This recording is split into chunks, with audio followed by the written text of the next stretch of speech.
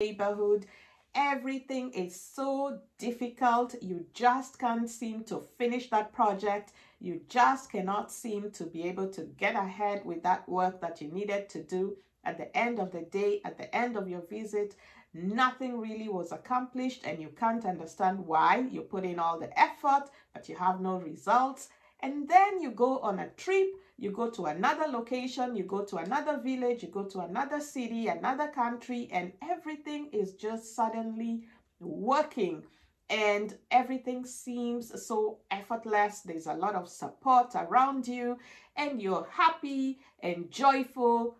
But did you ever wonder whether your physical location, the place you're in, had anything to do with it? That is what we'll be talking about today. That is the topic for today's discussion. We'll be talking about why physical location matters, and especially when it comes to your destiny, even more importantly, when it comes to the restoration of your stolen or exchanged destiny. I'll be sharing some spiritual laws and principles associated with this, and we'll be looking at some Bible verses. We'll be going to scripture to look at what it says about physical location. Okay, so let's get started. All right, so I said physical location really plays an important role when it comes to the restoration of your stolen or exchanged destiny. Why is that?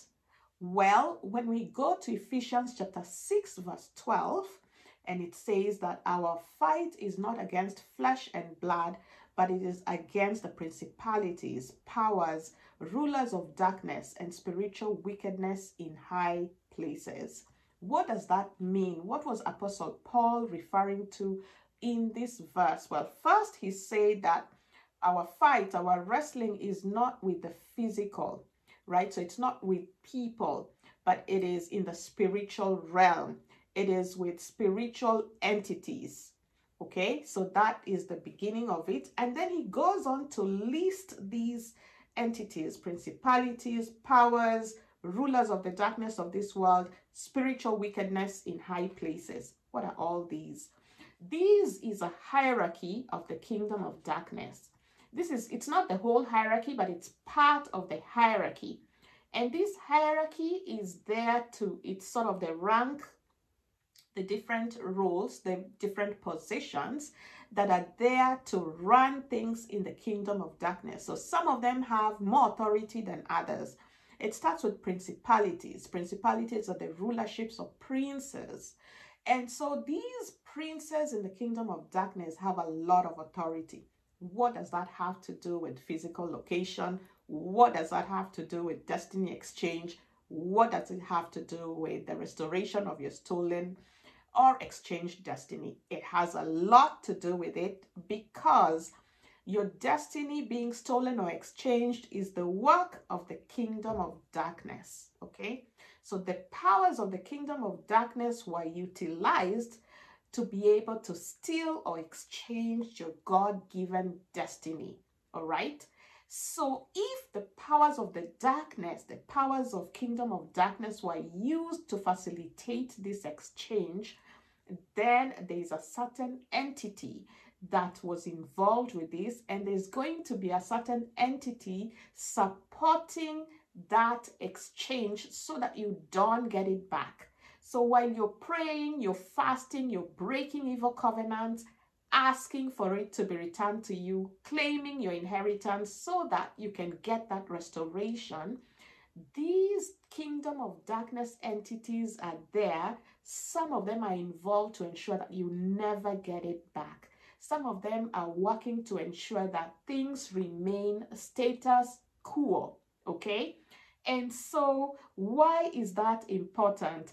That is important because you will have to address these entities in order to get back your destiny. All right, you will have to address it. You'll have to do something about it based on what level is involved with the exchange of your destiny. Okay, so we've talked about principalities being the princes, the rulerships.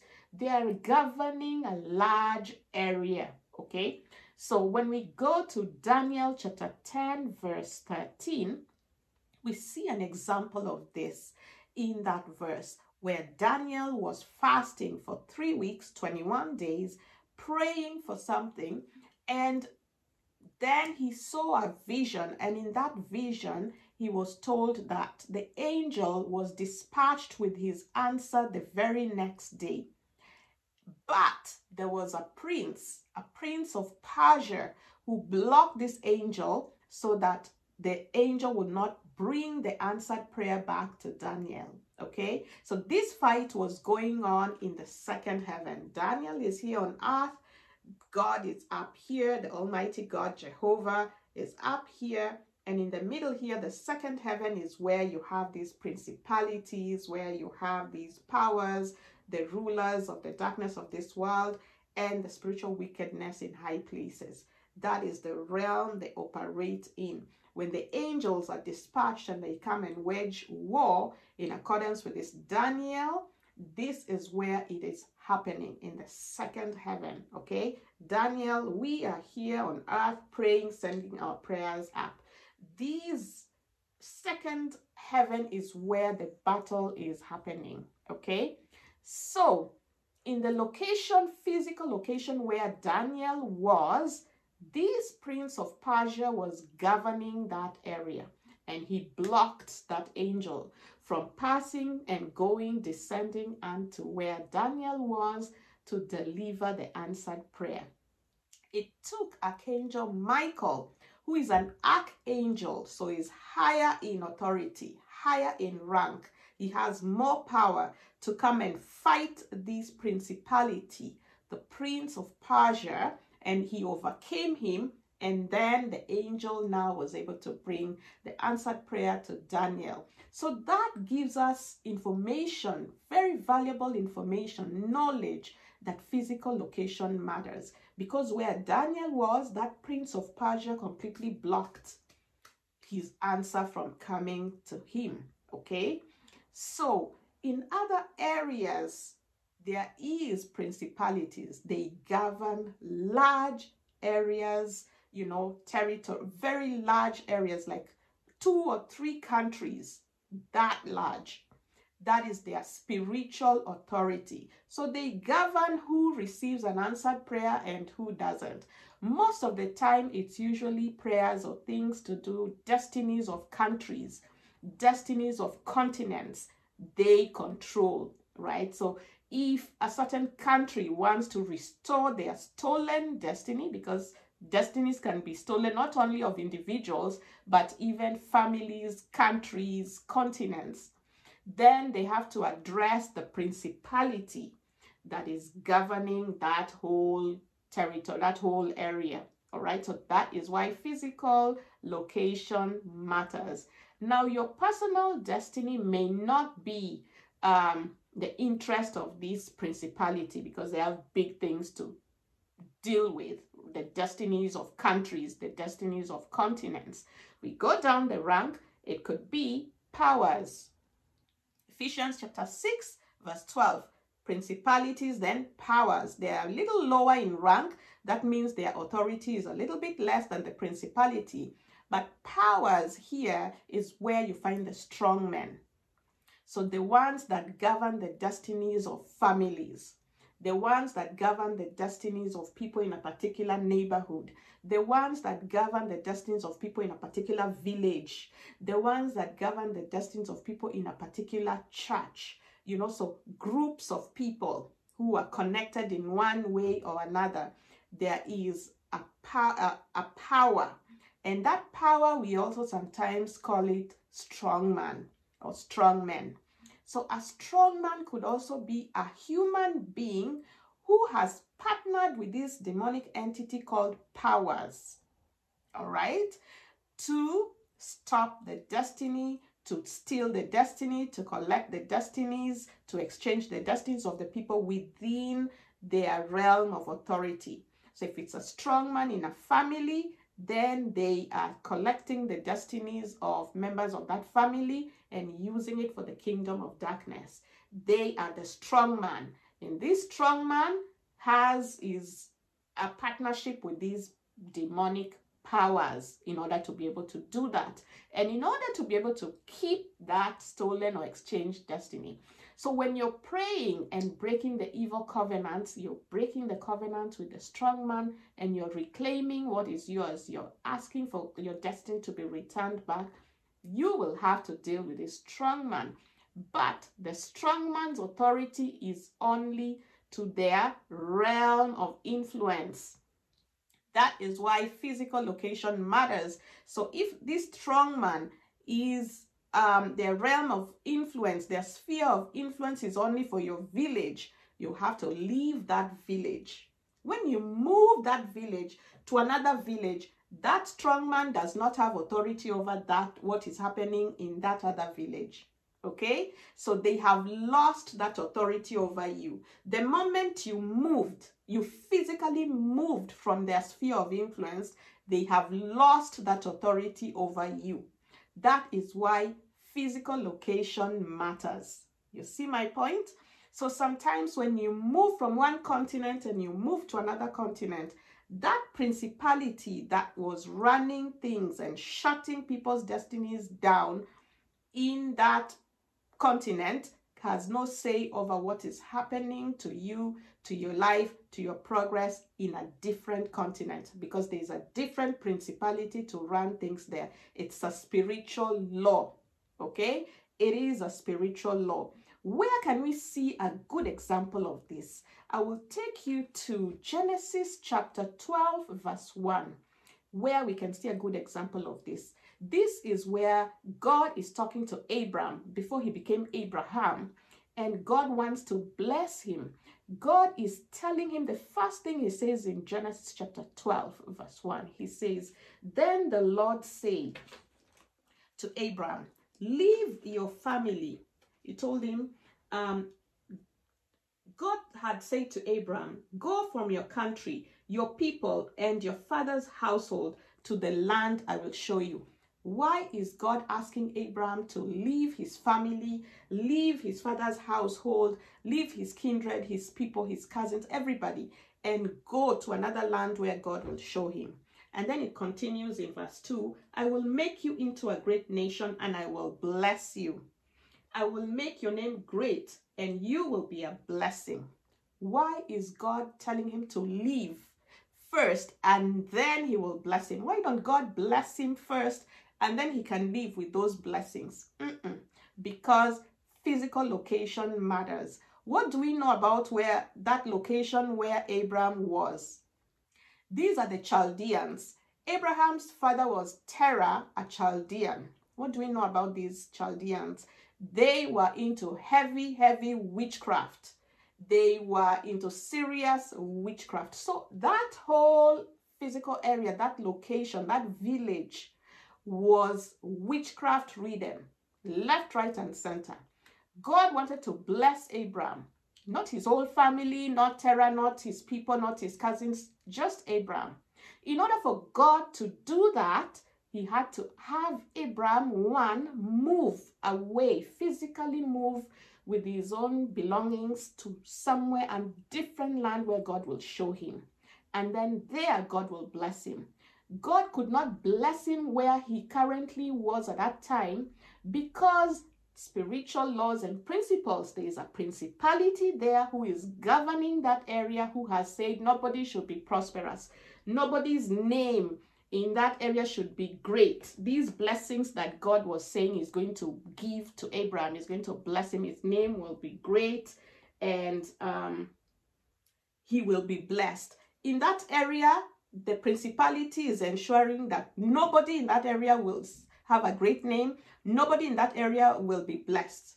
Nobody will be a blessing. So in order for God to bless Abraham, he has to come out from under the sphere of influence of this principality. He has to come out from that area, go under a different area, different territory, and then now those blessings that God has for him, they can come without opposition, without being fought, without that fight that was happening, we saw in Daniel chapter 10, verse 13, without that fight happening, without any principality coming to oppose, hey, you angel, what blessing is this you're taking to Abraham? You can't do it here. Don't you know?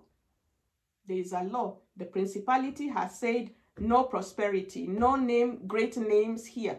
It can't happen here. He has to move to a different place where a principality, where he is going, is concerned about other things. All right, maybe nobody will be having children, maybe nobody will be different things. They are concerned with different things. That is why you see in particular areas there's a certain problem which is just common. There's a particular area, a village where everybody is poor. Poverty is everywhere. And because why? The power that is governing that sphere of influence is interested in poverty for that area. And sometimes the leadership has also come into agreement with that spirit of poverty. So everybody who is under that leaders will be attached with the spirit of poverty. So whoever has a destiny of wealth, they cannot realize that wealth, they cannot reclaim their destiny of wealth while they are under that village, under that leader, in that physical location. It can't work. It's a spiritual law. These are spiritual principles.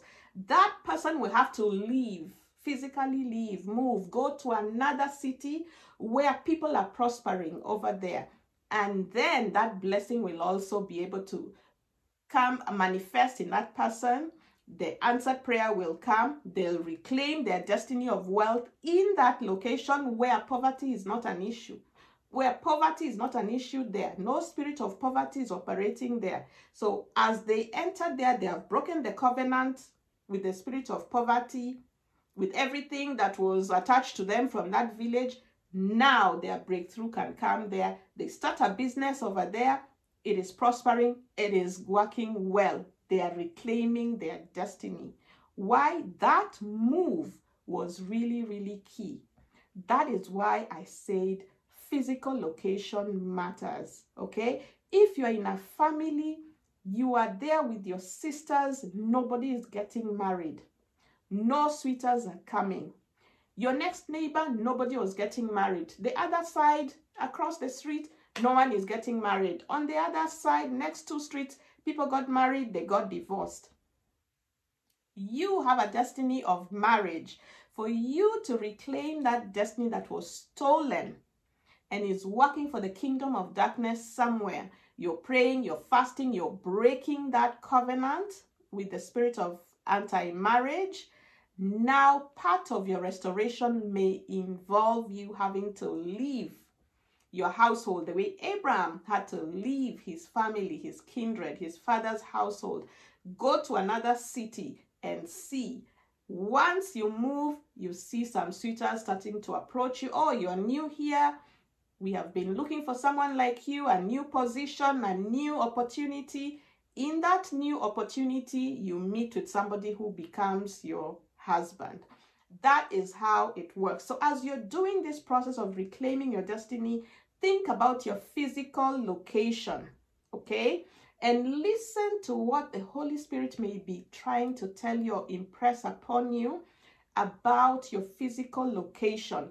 At times also, your physical location matters because there may be some things that have been buried in your home, in your compound, that you don't know about. And as long as those demonic artifacts are in your property, then you cannot successfully reclaim your stolen or exchanged destiny. So when you move to a new house, then it doesn't have those demonic things that have been buried. You can be in a better position to reclaim your inheritance, because sometimes with the use of witchcraft, sorcery, when your destiny is changed or stolen, somebody may have come and dropped something in your house. You don't know that it's there, but it's affecting your destiny, okay? It is keeping your stolen destiny in use by the kingdom of darkness, by the people that stole it. So as long as that thing is there in your physical location, you cannot successfully reclaim your destiny. So physical location matters. When you move and you go to a place where it doesn't have that thing that was dropped in your compound, that somebody came and buried in your compound, then you can successfully reclaim your destiny. That is why physical location matters, so that you go somewhere where you can have a fresh start, okay? And then based on spiritual laws and principles, the principalities, the powers that are operating in that place, the strong men, those territorial spirits, all that is already taken care of. All right, by the time God is instructing you to move to a particular place, not just any place, a particular place, it is because it is going to be in alignment with spiritual laws and principles, okay? So that that answered prayer can now come, so that that destiny of yours that was stolen or exchanged can now be restored to you. It cannot be restored to you in the old location, because same spiritual laws and principles, same principalities, powers that facilitated it being stolen from you, they are still in power, they are still in operation. So it can't work, okay? Thank you so much. God bless you. Do not forget to like this video if this is the type of content that you really like. Also, please share this video with 1 or 2 people that you feel may really benefit from the spiritual insight words that I've just shared with you. And lastly, if you have not subscribed to this channel, please consider doing so to formally join our growing family. It's so exciting. Thank you so much. Have a blessed and a wonderful day. Bye-bye.